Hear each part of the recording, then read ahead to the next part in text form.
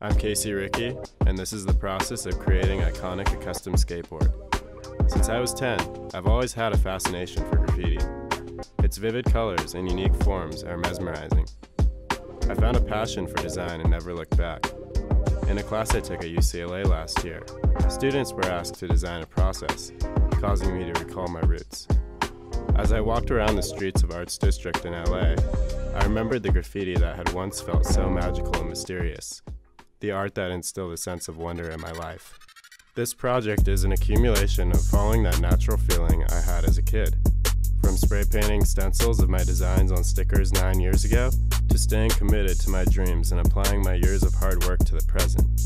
It's an example of finding something you love, sticking to it, being patient, and seeing your dreams manifest themselves. It's that process that keeps me inspired to work harder each day of my life and ultimately make me happy.